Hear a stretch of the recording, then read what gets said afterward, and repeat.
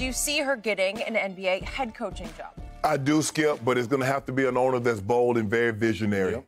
Now, as these younger owners are coming in, I think there's more likely to be one of them. Now, the only owner that's currently in the NBA that I believe has the moxie and the vision to do this would be Mark Cuban. But he's very happy with Rick Carlisle. Yep. And Rick Carlisle is a damn good coach. Mm-hmm. But Mark Cuban, I can see Mark Cuban doing something like this. The question is, Skip, who's going to be the Branch Rickey? Who's going to let Becky Hammon be the Jackie Robinson? Mm-hmm. Because you're going to get some criticism, Skip. I mean, just with anything. Because, you know, women ain't got no business coaching no man. What she know about basketball? Mm-hmm. She ain't playing the NBA. Skip, you know how it is. Yep. So who's going to be bold enough? This is, man, I don't care what the fans say. I don't care how it looked. I believe with her resume and the amount of time that she spent on the sideline and the amount of time she spent around Gregg Popovich, coaching and being in meetings and sitting in on those situations, I believe she's ready to lead a team. And so it's just going to take that person who is going to be Branch Rickey, Skip, who's going to give her that opportunity. But I believe she's qualified. And I think, could she get a head job at college? Sure, she could. I'm sure she's been called numerous times, Skip, to get women's jobs. She has. I don't know. Florida was the latest that offered the women's job. Yeah. Her alma mater, Colorado State, offered her the men's job, and she turned it down because she wants to be an NBA head coach. Skip, because that's, you know what, okay, let's just say she takes the job at Colorado State. That's a great, she's the first woman to be a head coach at a major university in college. They don't have the same ring and cachet. No. She's the first NBA female head coach. And I believe she's very deserving. I believe she's going to get an opportunity. How is it going to be the opportunity in San Antonio? How much longer is Pop going to be on the chair? I don't know, Skip, but I do believe she's going to get an opportunity. But it's going to take somebody bold. It's going to take somebody with moxie, because although you and I and how we see things, everybody don't see things the way we see things. And so it's going to have to be an owner that probably some of his fan base is not going to take kindly to that. Because, Skip, you get used to what you're used to seeing. You've always seen men coach men. And for the most part, you've always see women coach women. Now you see a lot more men coach women college basketball. But this is so I believe she gets her an opportunity. I hope she gets her opportunity. She seems to know what she's talking about. Hey, you're like, hey, pick up the pace, and she was calling out sets. I'm like, okay, Becky, do your thing. Let me tell you how much I believe in Becky Hammon being a head coach in this league.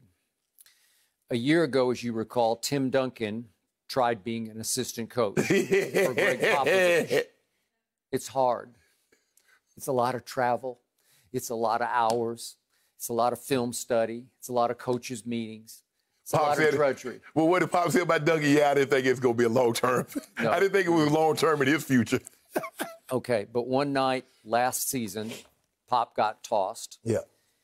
And I was outraged because he turned and nodded to the rookie assistant coach on the bench, Tim Duncan. You got it. No, you don't got it. She's got it. She's got tenure over you. Now she's in her 7th season as an assistant coach for Gregg Popovich. And obviously he has been a pipeline of assistants going to head coaching jobs. Yes. If you observe her closely, you know she has presence about her. She has a command to her. She has a stature about her because she exudes a confident feel for basketball that won over all those players immediately. The one I was most skeptical of was Tony Parker. She played point guard at the highest level in the WNBA. Yep. 6-time All-Star. For the New York Liberty, her number retired into the Ring of Honor. And then as a San Antonio Spur, her jersey was retired number 25. So it was 8 years in New York, 8 years for San Antonio Stars. And what was she as a point guard? She was obviously smart. She was a leader, and she was tough, physically and mentally tough, and she competed at the highest level, Olympics and in WNBA. And right away, Tony Parker was in awe of her.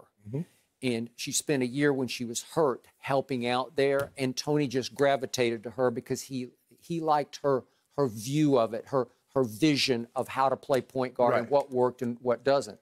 As Pop always says, she has a knack for what works and what does not work. Skip, the thing is, talking to Tony Dungy, I had him on my podcast, and he said, and I asked him about coaching Peyton Manning. He says, Peyton is really easy to coach, but he's very difficult to coach. He says, he wants you to help him become better. He wants to be great. The problem is his expectations. The players, can you help me become great? But you have to temper their expectations because, bro, hold on now. We can't do all this in one day. But over time, as you said, the amount of time that she spent in San Antonio, and they were like, hold on. She was here with Tim Duncan at one time. Tim Duncan and Tony Parker and Manu and Kawhi. She already got credibility.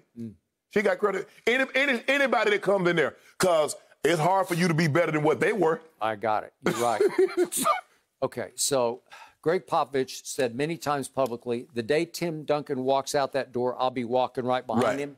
Boy, that was 4 years ago. And guess who's still head coach?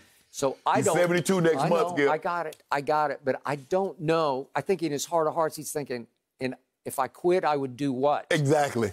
Drink wine? Yeah. No, I don't know.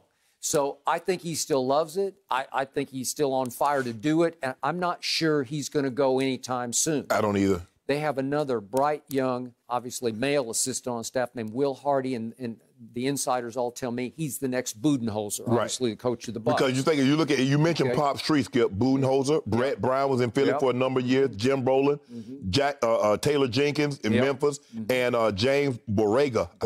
I think that's in Charlotte. Yep. So I mean, he's doing well. They wiped out Dallas. And Melo. LaMelo's starting to cook a little Melo's bit. starting to pop. Yeah. Okay. So the point is that Will Hardy's got next as far as somebody's going to come and snatch him up who needs a head coach elsewhere. But to your point, to me, Becky is still perfectly positioned to follow Pop. Right. And I think R.C. Buford really has the highest respect for her. And he loves Will Hardy, too. Right. So to me, the best move would be for her to hang in and hang on until he finally says that's enough. I don't know when that's going to be, and I'm not sure it's going to be anytime soon. But the time is feeling righter and righter to have a female head coach in this league. Because what do I see? And I watch NBA like crazy. It seems like every game I turn on, I see a female referee. Yep. It's I see a lot of I see a lot more. It's like a new movement. Thanks to our commissioner right now, he's saying more. Let's even it up. And again, the more female refs there are, the more respect they will garner, and the more it'll seem commonplace to have a female in a power position during an NBA game. For the longest time, Skip, it was just two. I can't remember the black female, but I know Dee Cantor was one the white female. So it was for the longest time. And like you said, now I see three or four of them. And I think they just elevated another one a couple of weeks ago. Skip, I believe it's probably going to have to be there. I agree with you. I believe she's going to have to succeed Pop. Because I don't know if the owners are like, they're old school.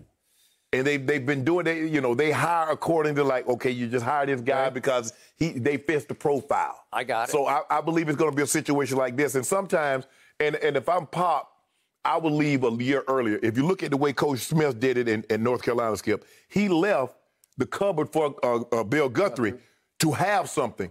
Tony Dungy left the Indy so Jim Caldwell could have something. He did. Don't let the cupboard get totally buried so she doesn't really have a chance to succeed. That's a good and they can say, I told you she should have never got the job anyway.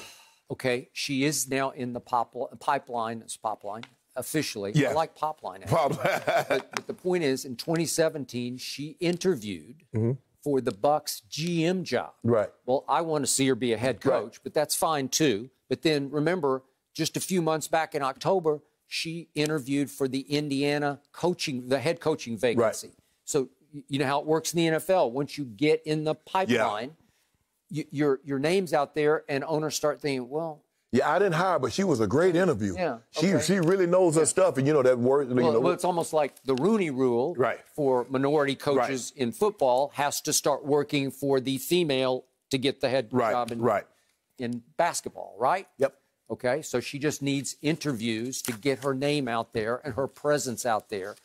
and she is highly capable. Now let's see if somebody has the guts. That's what it's going to take, Skip. Thank you for watching. You can subscribe here to get the latest from the show, and be sure to check out more of the best clips from Undisputed, or go watch a few other segments from our other shows on FS1.